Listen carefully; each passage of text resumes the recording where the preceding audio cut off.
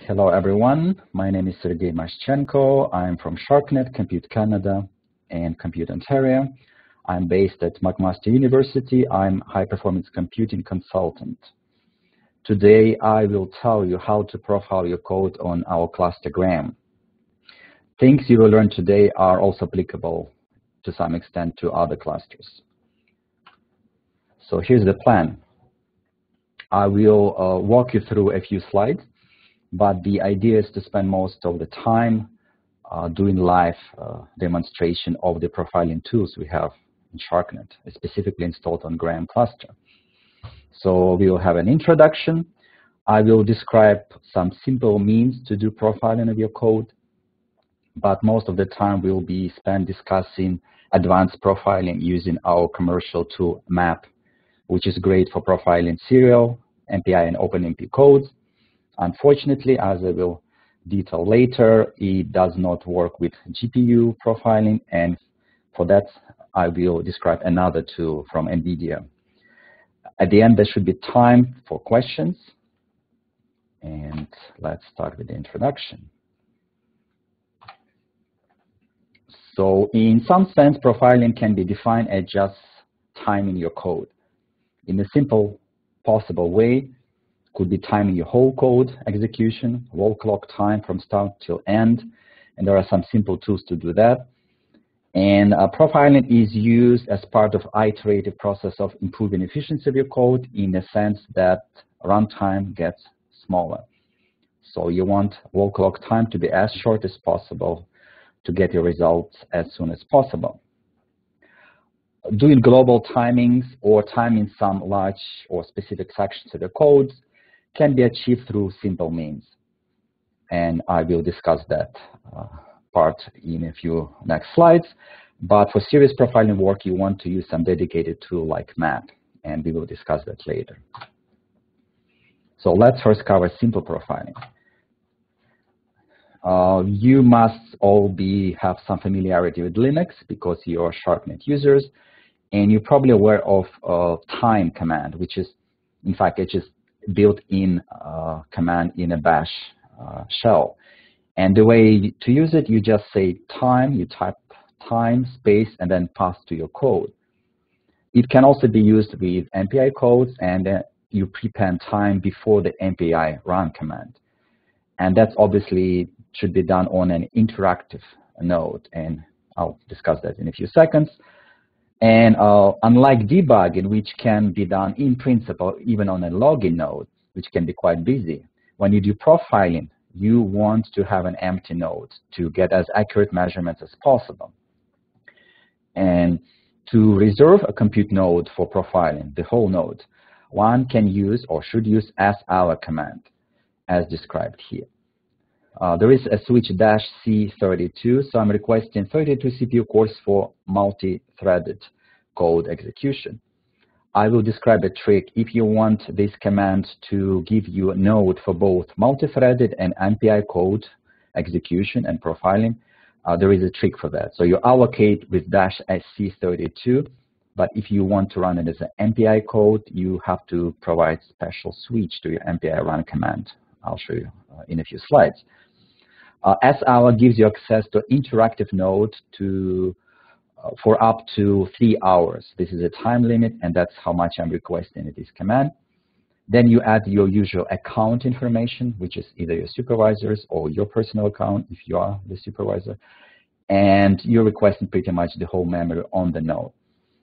And the reason one wants to allocate the whole node, even if you are profiling just the serial code, because there is quite likely possibility that sharing your CPU cores, CPUs rather, and node with other users will affect the accuracy of your profiling measurements. So for debugging purposes, you don't need to do that.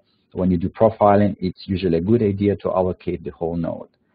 If you only want to profile MPI or serial code, you can use -N32.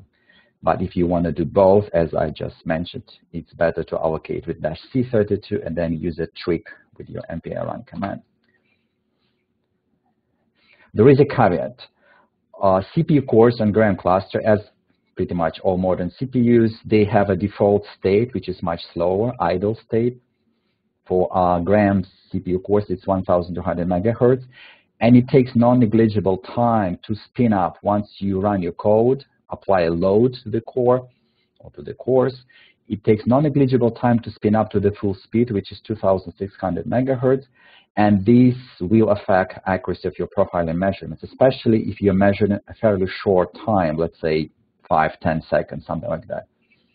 To avoid this issue, the best way to profile short codes is to run them in a fast succession, in a loop.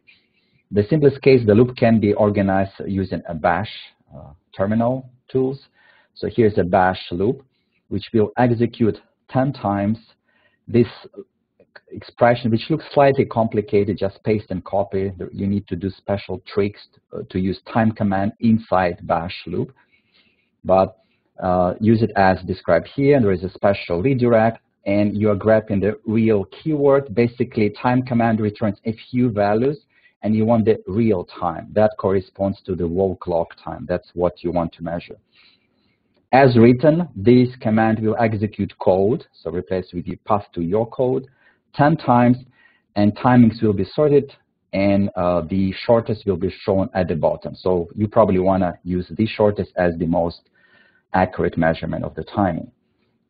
This is not ideal because the bash-based loop will not really keep your CPUs busy. There will be gaps, non-negligible. So the better way to do timings is to place timers inside your code.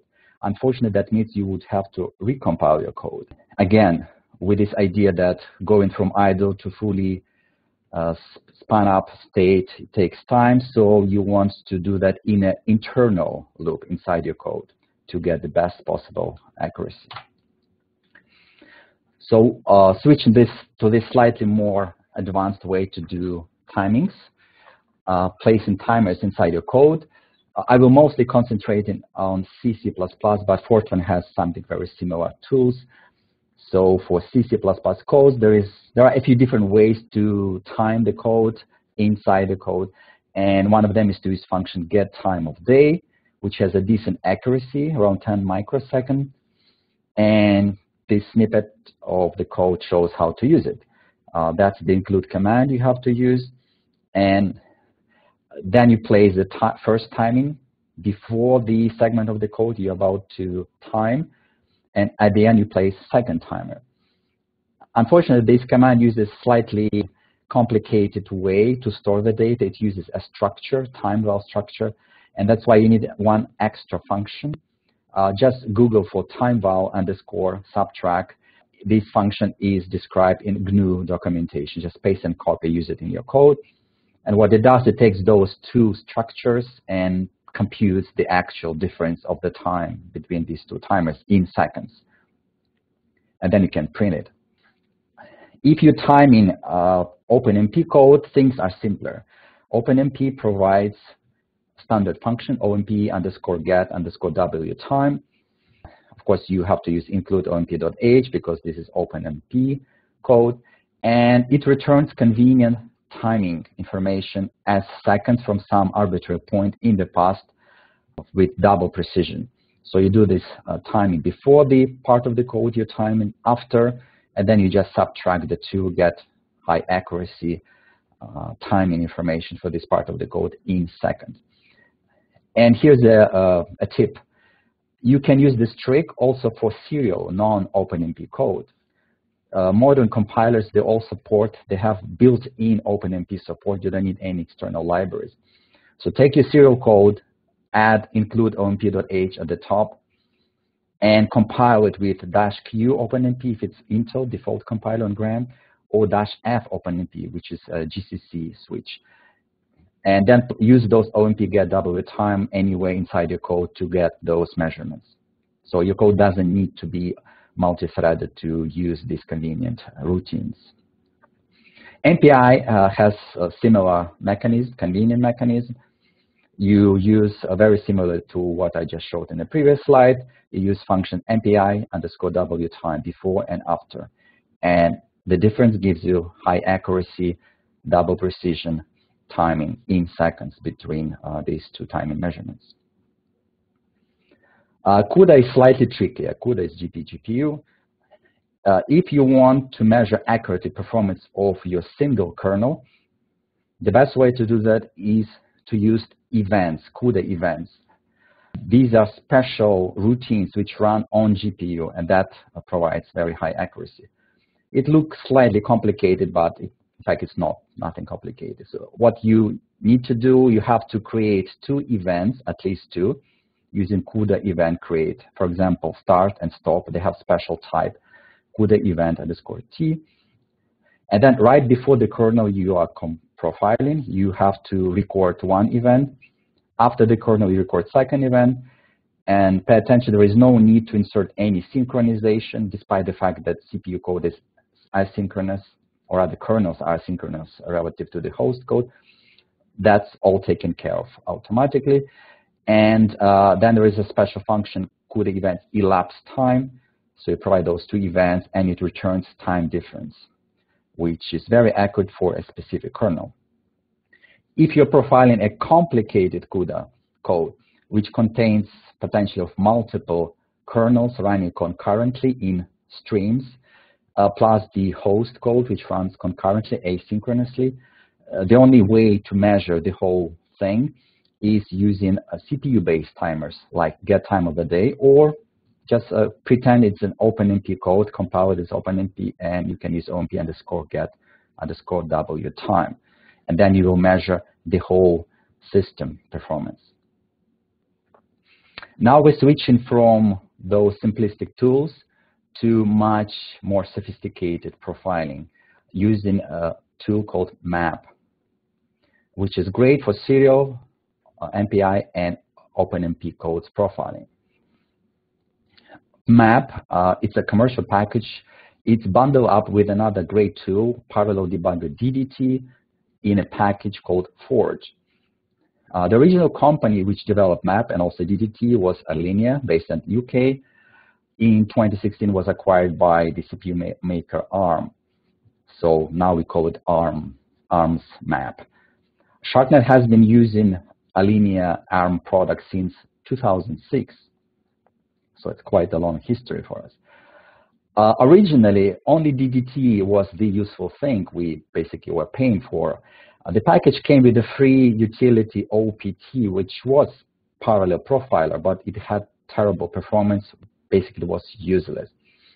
The main issue was it tried to store every single MPI communication of your code in a single file in the database, and it wasn't a good idea at all. One can easily have billions of MPI communication of a large parallel code running, let's say, over 1 hour. And it would be pretty much unmanageable to analyze those results, huge database, and also it would take so much time to store the data that it would severely affect the accuracy of profiling.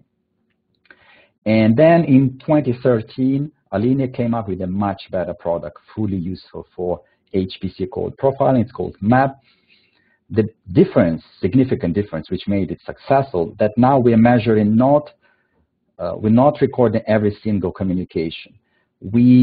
Each rank has a certain interval, let's say 50 milliseconds, over which it just adds up all the time spent for MPI, send, receive, CPU, integer compute, and so on and so forth. And only that information is stored in the database. So profiling becomes basically a statistical measurement. Each 50 milliseconds, each rank stores average properties, so what's going on at that particular time. One would think it maybe affects the accuracy of profiling, but in real terms, for codes which run long enough, let's say at least 30 seconds, this statistical approach is both manageable and highly accurate, so it became a success. More specifically on clustergram, profiler map can be accessed by loading module DDT-CPU, or you can use aliases Allinea-CPU or ARM-Forge-CPU. We have a very large license of, I suspect, almost never saturated. It is for up to 512 CPU cores used by all GRAM users at any given time just for the map. We have similarly sized license for DDT. So these are two separate licenses. I should also mention Niagara cluster. It's another national system operated by Sharcnet, has a smaller license for these products up to 128 CPU cores. As far as I know now, maybe it will change in the future, but right now cluster Cedar doesn't have either map nor DDT. So GRAM is basically your best choice if you want to do profiling or debugging of parallel codes, also serial codes. It's very convenient. And even more specifically, how to use map on GRAM cluster.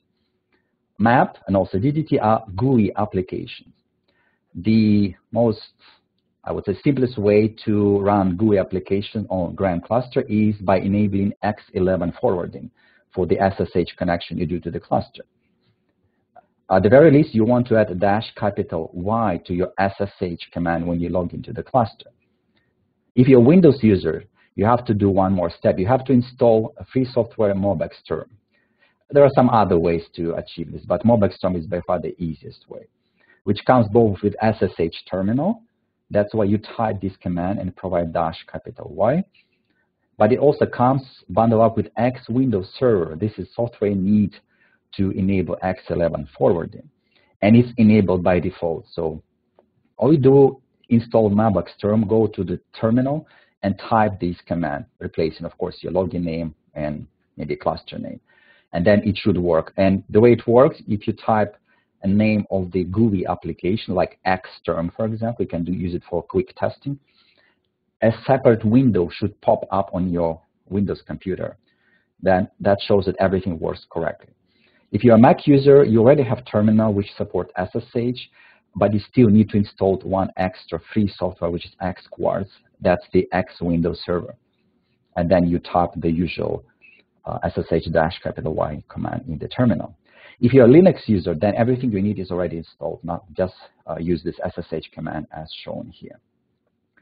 If you're behind, if you're using slow internet, let's say Wi-Fi internet, you might find this approach somewhat slow or inconvenient. Then you should consider using an alternative way to run GUI application on GRAM through VNC connection. This is more involved. Basically, every time you run it, you have to do some extra steps.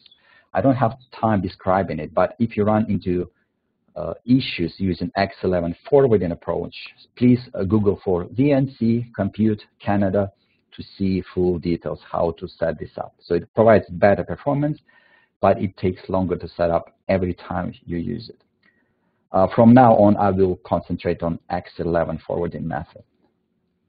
So once you logged into GRAM using -Y switch, then you want to allocate the compute node for profiling, and don't forget to add -X11 switch for your SLR command.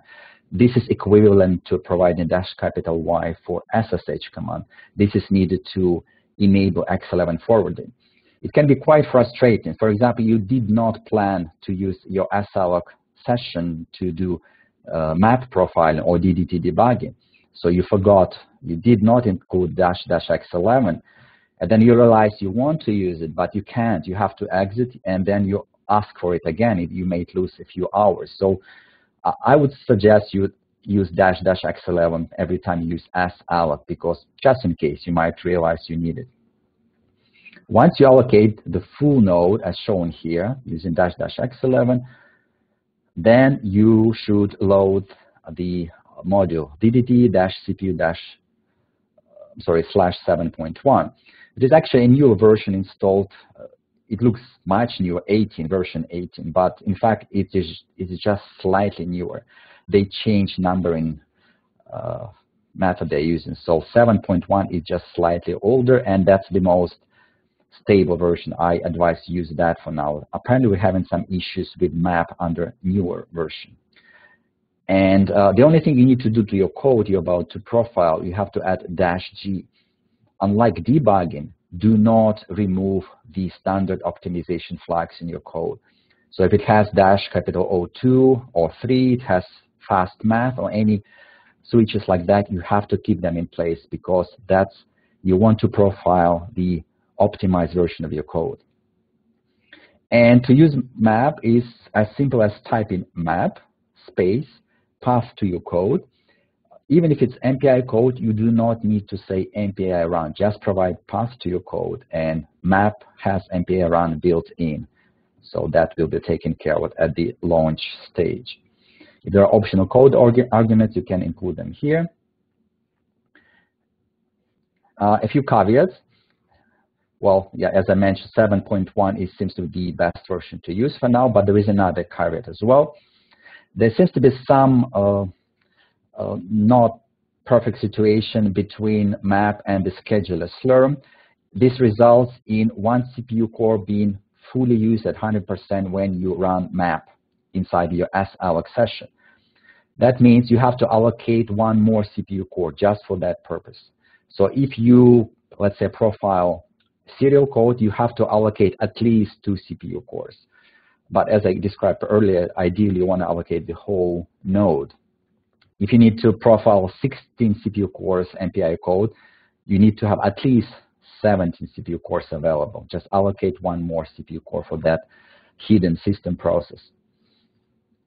And there is another trick. If you need to profile longer than 3 hours, longer than salloc maximum runtime, which is, by the way, not a very good idea. Ideally, you want to profile something fairly short, maybe 20 minutes, half an hour max, but let's say you need that feature.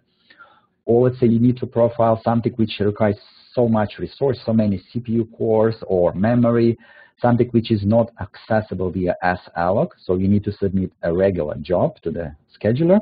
It is possible, and so what you need to do, you have to add those lines in your job script.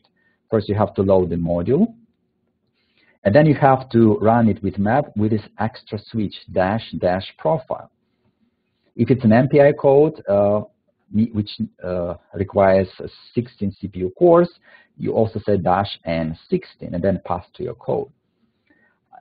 This way, map will not launch any GUI, any windows, and it will record all the information in a special file which has map extension.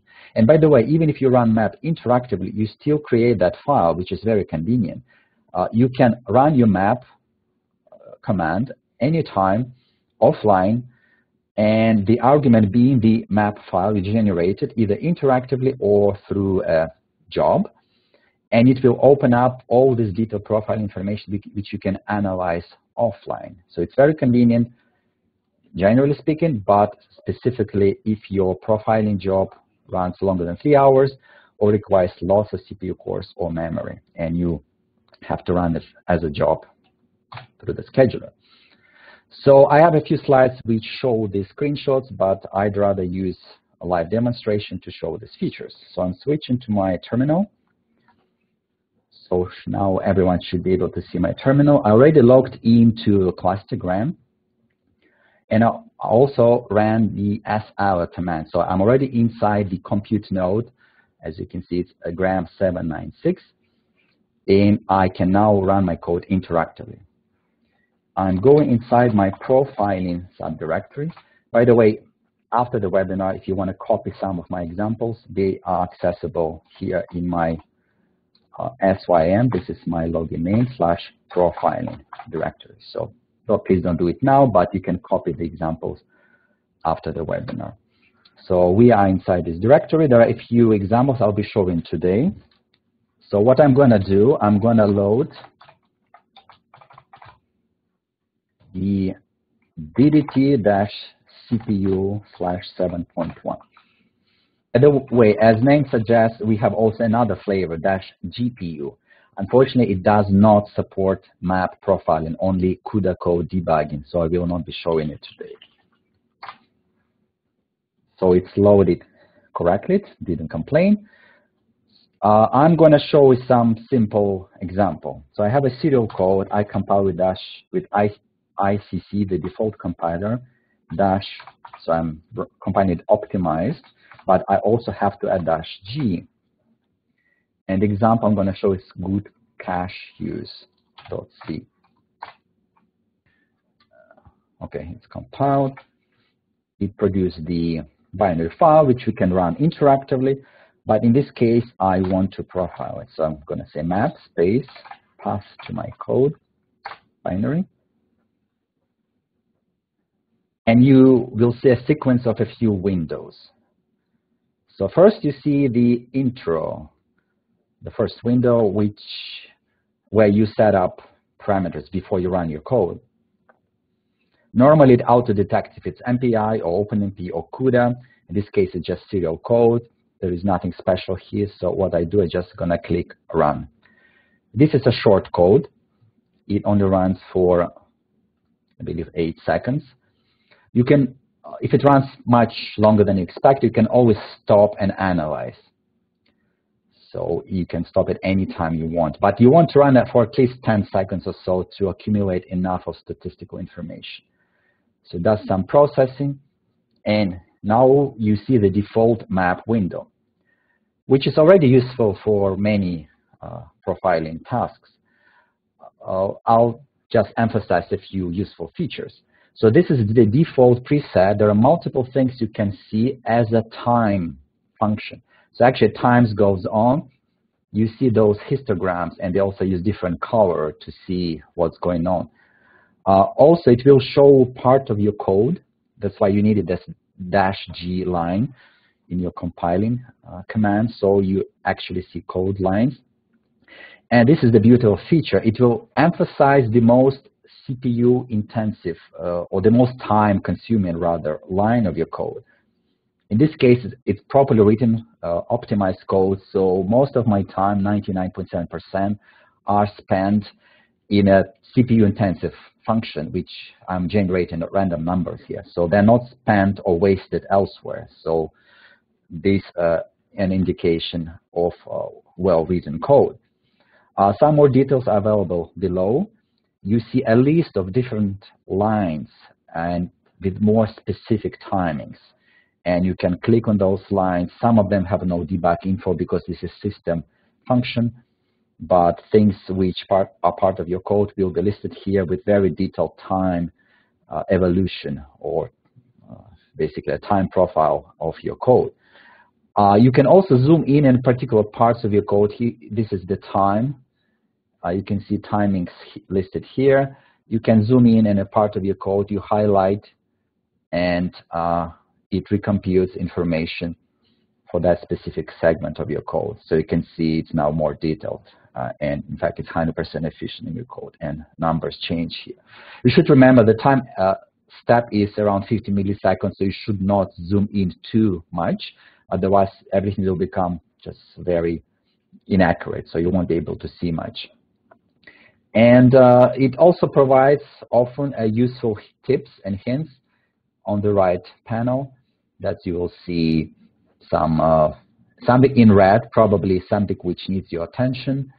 Green is usually good.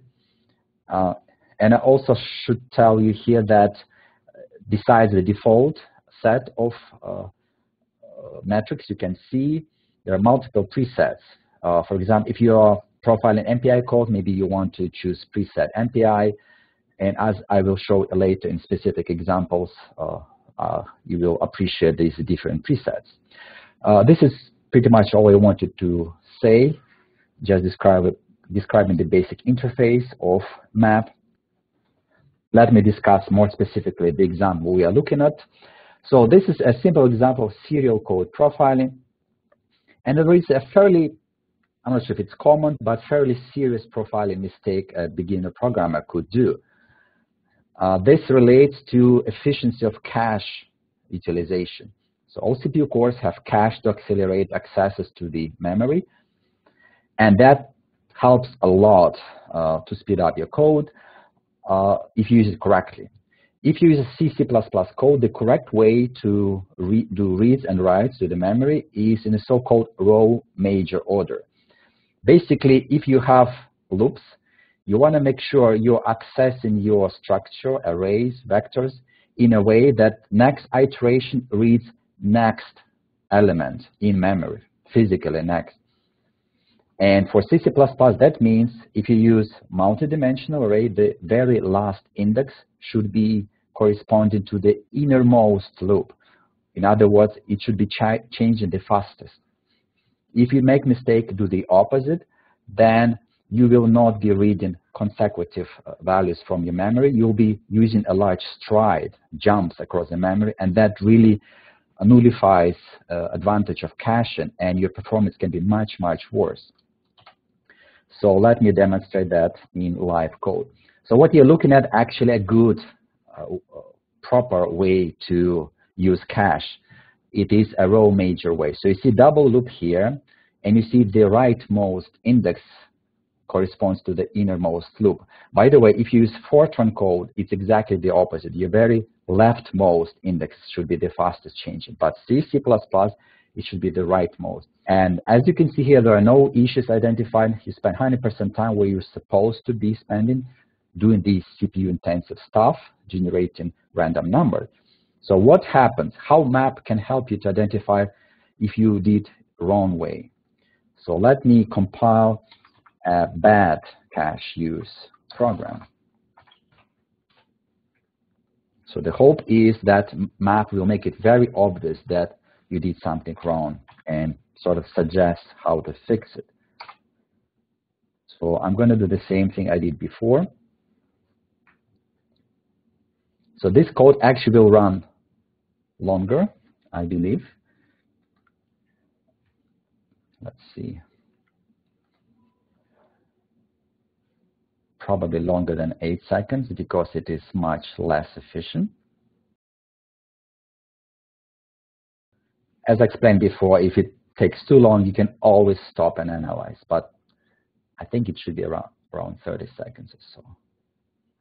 If not, okay, so it's done now. So that alone tells you that must be very inefficient. It took much longer to run this code, factor of 4. And as we will see in a second, that's solely due to incorrect utilization of caching. So where are the red flags here? In fact, indeed, memory access is red flag. You're spending 72%. It's a huge number in a code which is supposed to be CPU bound. It's supposed to spend all its time in CPU utilization. It is not memory bound code, but instead, and also another utilization indication is here. If you remember, before it used to have 100% spent on this line, which is perfect. Now you see there is a 40 or 32% time spent elsewhere. And also indication is here. That's, here's the 32% line, which is supposed to be 0%.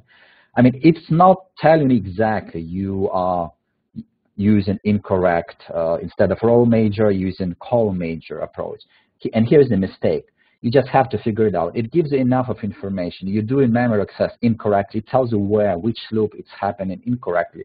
And then you have to use your extra knowledge to figure out, okay, so this is C code, but my fastest innermost loop index is leftmost, where in fact has to be rightmost. So we're using large stride memory access, which is really bad. And as you just seen, results in factor of 4 longer performance of your code, which is terrible. Just one simple mistake and a very simple fix. All you need to do is either to swap the indexes in your array or swap the loops ordering. Whatever works for your particular code should be done, and then you will see the best possible caching performance. So that was a simple example for serial code profiling. What about MPI codes? I have a simple, well, relatively simple example of so-called dynamic workload balancing exercise. This is a technique which is frequently employed by MPI codes when you don't know at compile time how much workload each MPI rank can get. So what you do, you arrange a dynamic workload balancing scheme where basically there is a master rank which slices up the whole workload you need to do into fairly small chunks of workload. And every time a worker, MPI rank which needs to do worker stuff, approaches master and asks for next chunk of the workload and is being served. And because it's done runtime, you achieve a dynamic workload balance. It works well as long as the chunk size is correctly chosen. And well-written code should have a way to adjust the size of the chunk. As you will see, because you need to fine-tune that parameter to achieve the best possible performance. So it's part of your profiling exercise to find out which chunk size is the best one for your code. And this is the example code, which I'm not sharing. Unfortunately, I can't. It's part of my teaching assignment. But what I'm doing inside, using some nanosleep fake workload inside each rank to imitate real workload. And here I'm listing actual timings on Gram cluster. If I say I have one chunk per CPU core, per rank, obviously I cannot do workload balancing at all. So each rank gets one chunk and that's it. So I kill my workload balancing approach. And that's why I can get severe workload imbalance, as you can see from these timings. Timings are fairly large, almost 30 seconds. When I go to reasonable size of chunks, between 10 and 1,000 of chunks per rank, I get a decent performance, around 16 seconds. But if you push too far, let's say 200,000 chunks per CPU core, I'm running into another profiling issue. My MPI communications become so short and small that I'm becoming latency bound. So I'm wasting too much time on the latency of my MPI communications. So my efficiency drops. So there is a best golden middle value of chunk size, which you can set just doing global timings, or you can map profiler. You can use map profiler to get those measurements for you. So I will show this as a my next demonstration. So I have MPI code, which I will compile using MPI CC -G standard optimization. And I'm going to compile this code.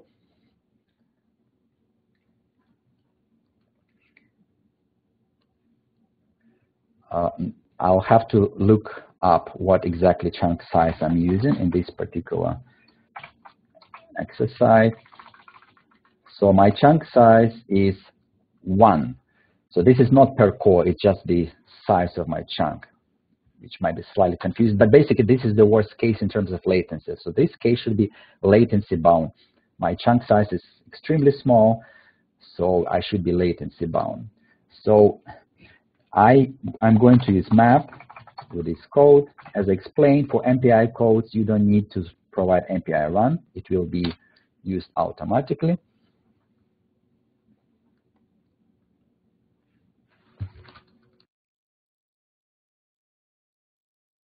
And here's the trick I was going to show you. If you allocate your node with -C32, you cannot just simply run MPI run, either interactively or inside map. You have to provide extra switch for your MPI run command or put it inside your map launch window. And this extra switch is -- oversubscribe. If you don't do that, you'll get an error, not enough slots available. But once you do that, you can run MPI commands inside salloc session allocated with -C32, which is normally used for multi-threaded code. Then use number of processes, let's say 16. And don't forget that another caveat. So you have to use one CPU core fewer than the number of cores you allocated, because you need to leave one CPU core for system purposes. So I allocated 32 CPU cores, so it's perfectly fine to use 16 MPI ranks. And the rest, it looks good. It auto-detected this is MPI code, and now I can run it.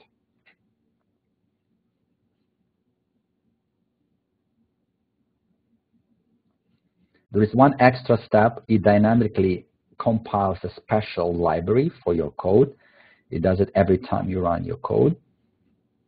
And there is an issue with the newer version of map. It times out at this step. That's why I recommend for now to use the version 7.1, which seems to be running without issues. Now you can see there are 16 CPU cores you connected to.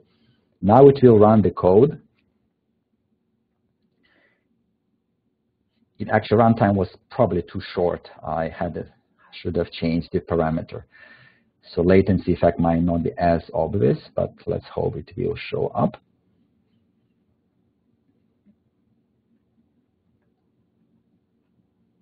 So it does the usual thing. And as I explained, it is a little bit too short. Actually, it's only 3.3 seconds, so that's why the time resolution is not great. But let's hope it does show up. So what we see here, the actual CPU intensive part is indeed being used at 92%, which is pretty decent. And then you get some MPI stuff, which is being used at around 60%, or rather wasted at 6% level. So I suspect if I run longer job, it would be more obvious. It would be a larger number here. You can switch to metric like MPI preset. Then you get many, many more things if you're really into details. MPI call duration as a function of time, received MPI calls, and so on. But for our purposes, we don't even need that metric. We can just go back to the default. And basically, what you see here, you probably spend too much on MPI receive, and that's one of the effects of the latency dominate. Unfortunately, there is no red flag telling, oh, your latency dominate. Basically, all of a sudden, you see you spend way too much time on MPI send, receive, and so on. So this is the side effect of being latency dominated. And let me show you when you are basically, so chunk size, total number of elements is 30,000. Let's say I'm going to use 10 CPU cores. So to have poor workload balancing, I have to have, let me see, 30,000 divided by 10 is like 3,000. If I get my math correctly. I think 3,000 is really bad. It's too large chunk size. So we have 3,000, there are 30,000 total. So there'll be basically 10 chunks total. You divide this by this. And if you have 10 CPU cores, there is no opportunity for dynamic workload balancing. So let's try this. And maybe I want to try it a little bit larger. Maybe instead of 30,000, I'm going to make 100,000 because it's a little bit too short. And I will fix. And I will use 10 CPU cores. I'm going to recompile the same example. So now we will have a poor dynamic workload balancing case. So let's see how map can identify that. And that is actually more obvious than latency dominated regime, as you will see in a second. So this will run a little bit longer because I increase size. And I want to use 10 CPU cores. And the same oversubscribe. It will, again, dynamically generate a library, which will take a few seconds. All right, we're using 10 CPU cores. Now it will run the code. It will probably take 10 seconds or so, 15. We'll see. And you can already tell it's doing something not correctly because I have print statement for each rank, and they're kind of slow instead of being all printed at the end. It's sort of an indication that workload balancing is not great, but map will give you a much clearer picture.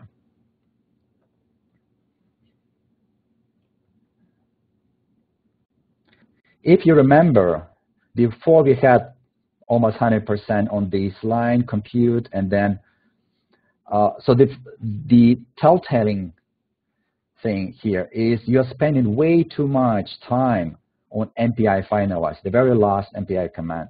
You're spending 40% of your total CPU cycle.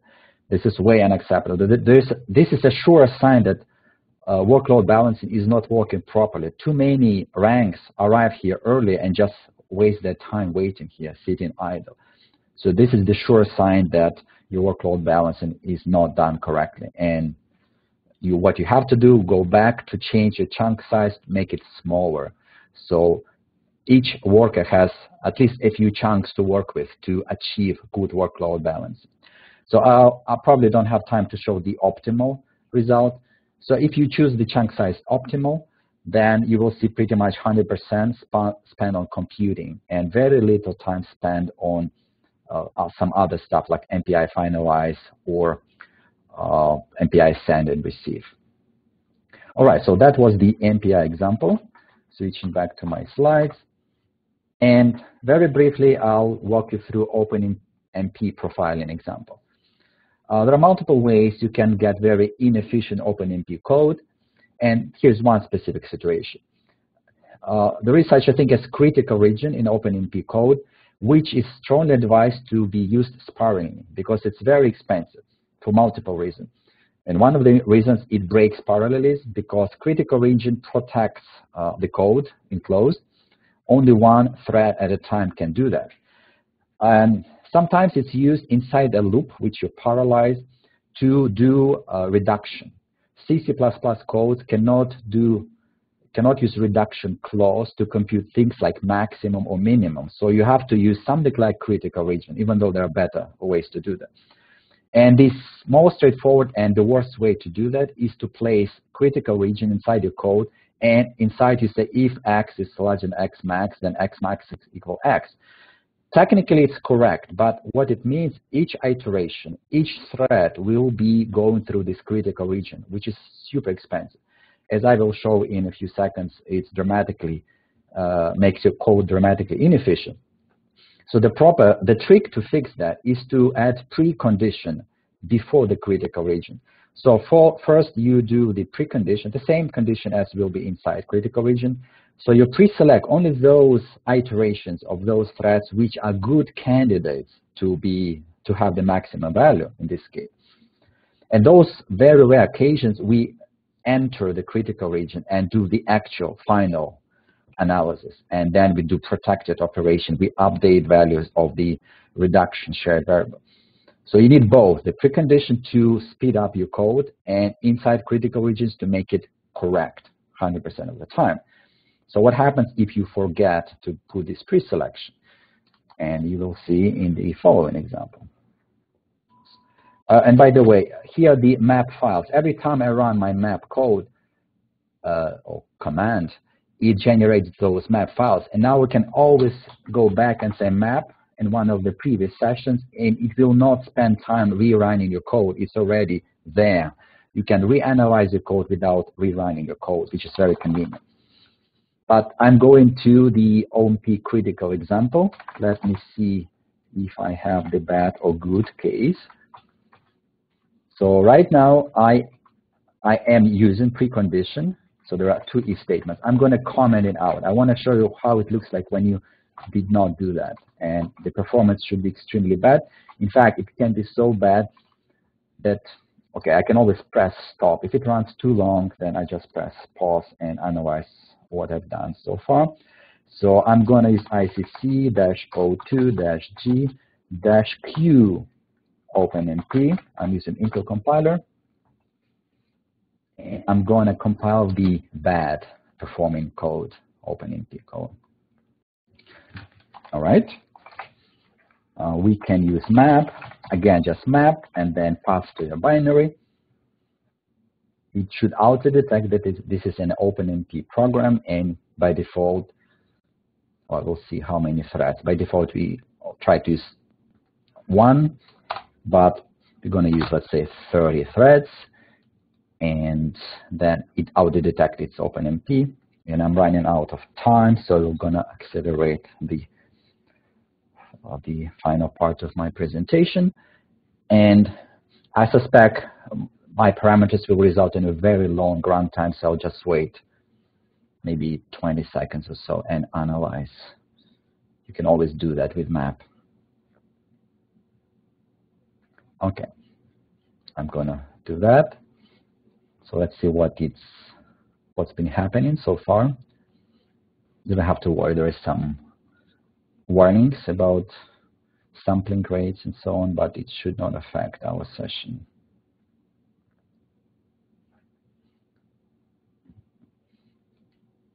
Okay.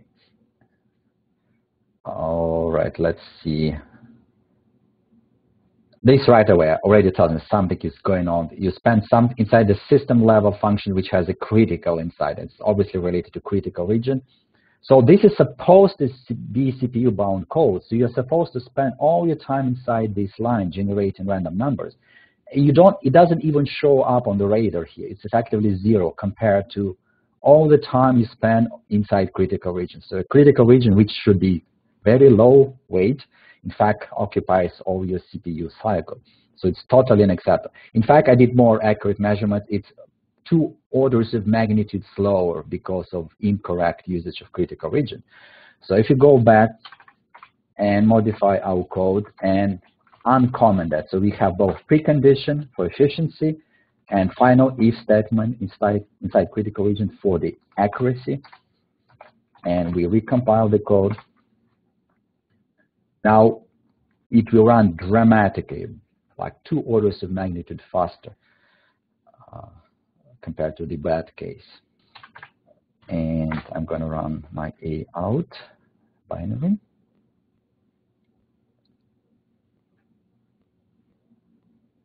And using the same settings. So this should run much faster. In fact, so much faster it might not even have enough of sampling for accurate statistics. Yeah, only 41. You can increase size of your code. I just don't have time to do that. This should be already good enough to show the dramatic improvement. So we are now using critical region correctly, and that's what you see. Now the CPU intensive part, random number generation, is in fact using most of your cycle. In fact, if I used a larger, longer code, it would use 90+% of my CPU cycles. And critical region now kind of shows, but much lower extent. But basically, take my word for that. It's 2 orders of magnitude improvement, and you can already see what exactly happening with very short example using map tool. All right, and switching back, just a few words about CUDA profiling. Unfortunately, the license for map we have does not cover the CUDA profiling, even though technically is capable of doing line-by-line profiling for CUDA kernels. There is NVIDIA visual profiler called NVVP, which is part of NSide, so you can use either. NVVP just runs faster because it's standalone. NSide has it as bundle up tool. And I don't have time to show how to run it. I'll just show the slides. So basically, allocate with extra --G res. So you want to allocate with the GPU. You still want to have --X11 for your GUI support because NVVP is a GUI-based application. And then you load module CUDA, and NVVP is part of that module. You compile your code as usual. Nothing special needs to be done. And then you run your code with NVVP on the compute node with the GPU. This tool does not provide you line-by-line profiling information like map does. Instead, it provides very detailed information about each kernel, much more than a map would do. So in a sense, it's a compensation. So it can be quite useful. With NVVP, the way you use it, there are a few buttons. You click through them, compile with extra detailed information, things like that. And the CUDA example, I don't have time to demonstrate, just show the slide. Somewhat similar to CUDA example, my serial code, where incorrect pattern of reading from device memory, in this case, can result in very bad performance. So you really want your next thread, CUDA thread, to read the next location in device memory. That results in the best possible performance. If you do it the wrong way, run it through NVVP, and then you click through a couple of tests, and specifically you need to perform additional analysis. What you will see here, this is the red flag. Global store efficiency is only 12%, which means you're writing to the device memory extremely inefficient. And that happens because you're using wrong stride. So next thread is not writing to the next location memory. It writes much further down. It's a large stride. It's a poor pattern, non-coalesced. If you fix your code and make sure your next thread reads or writes to the next physical location device memory, what you will see here is 100% store or load efficiency. So NVVP can be quite useful to detect problems of this kind. So I'm going to finish now. Thank you very much for your attention.